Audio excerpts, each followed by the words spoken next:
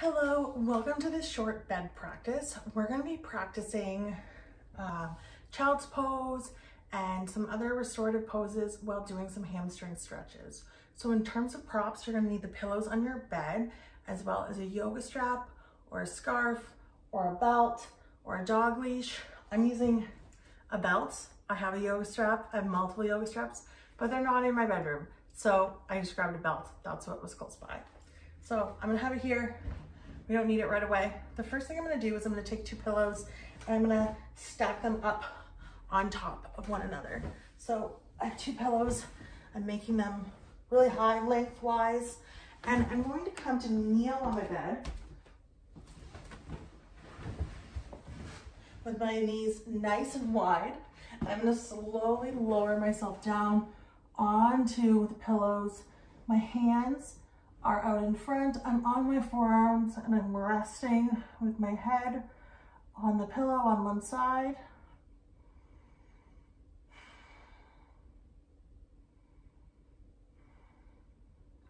Breathing here, noticing what you feel. You could think about bringing your toes towards one another, really sticking your butt back down towards your feet. My feet, they're not touching, but they could be. And we're resting here. Know if you have your head leaning on one side, like I'm on my right cheek, maybe you want to move over to the opposite cheek.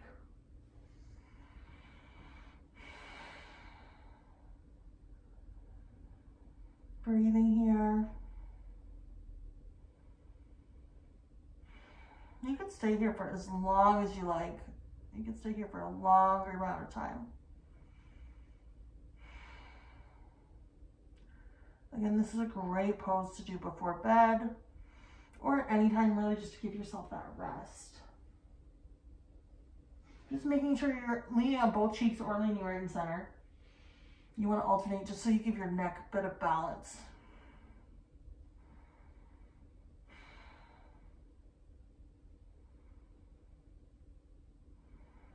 If you want, maybe you want to come up onto your hands and you can place your forearms on top of the pillow and then look down.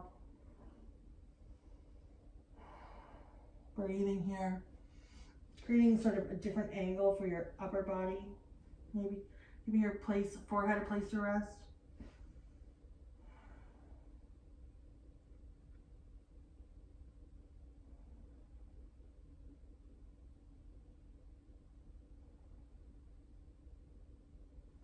And then maybe you want to come back to that traditional child's pose, resting a little bit more. And then we can slowly start to come off of that. Maybe you want to move the pillows. I'm going to move them to either side, and I'm going to come to lie on my back with my knees up towards the sky. And then move this belt or yoga strap, whatever you're using. Take a breath here. I'm going to take the belt with the strap. I'm going to put one foot over the other one. You don't have to do this. This is just my method for getting my foot into the strap. So if you have another way, you could do that as well. I just always end up like fighting with the strap. So this is the easiest way for me. So I bring it over one foot and then I raise it up towards the sky. Whatever you're using needs to be just long enough that you can hold the strap in either hand. So this belt is like just the right length, but it can also be longer. Think about pointing your toes towards the ceiling and then flexing them down towards your body, seeing how that feels. You can have a little bit of a bend in your knee. Your leg doesn't have to be perfectly straight. It also doesn't have to be like way up by your head, just as far as feels good. Taking a breath here. And then maybe we want to take the strap or belt into the same hand, and then we can open up towards the side, and maybe you have that extra pillow there. So I put those pillows that we used before, I have them on either side of my body, and then when I lower my leg down, it rests on that pillow. Take a breath here. And then maybe we want to lift it up again. Then maybe we want to turn our toes to face the opposite side of the body. I switch my hands, so now this is my opposite hand and foot, and I can bring it across the midline of my body. Breathing here. Then maybe making sure you have that other pillow on the other side of you.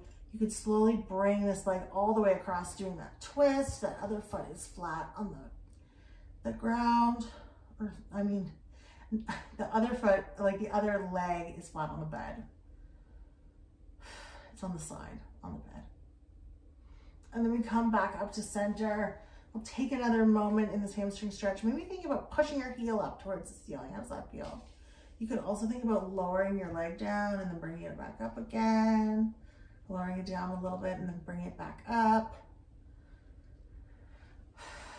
Maybe you want to bring your strap towards your toes or like the ball of your foot and see how that feels. Does it intensify things? And then we're going to bring our other foot into the strap. So you could let it go. You could come back into figure 4 and put that in, or you could take your other foot and just lift it up into that strap and switch it out. So that's what I did. So we'll meet wherever you get there. We'll meet with one foot up in the air, the strap over top of the foot, heel up towards the ceiling. Probably can't see my foot very well, but it's there. Breathing. And then maybe you want to think about pushing that heel up towards the ceiling. You could point and flex your foot. See how that feels. Does it feel different than when you were doing the other side? And then we could take the strap into that same hand and we'll open that leg up out to the side. And again, there's that pillow there from before that's catching that leg so I can rest there. And we'll breathe. And then we'll raise that leg back up one more time. We can think about bringing the strap onto the ball of our foot towards our toes, noticing how that feels. We can think about bringing the strap into the same hand, or no, the opposite hand of the leg, turning the toes to face the opposite side of the body, and then crossing over the midline of the body, taking a stretch here. And then maybe we want to come into that twist again. So that bottom leg is down on its side, the other leg is across. We can move our bellies if we need to. Breathing here. And then slowly bringing that leg back up. Breathing here, option to do those up and down movements or playing with the strap to see where it feels good. Thinking about pushing that heel up towards the ceiling. When I do that, it's like super burning fire. So is it like that for you? And then maybe we want to explore having both feet up there. You could make them a little bit wider. And we could roll around, maybe massaging our lower back. Noticing how this feels. You could have them closer together. You choose, you could bend them and straighten them. Anything you really want here, playing around. And then we'll slowly lower our feet down, back down to the bed. Keep wanting to say that. Get rid of that strap or whatever you're using. Take a breath.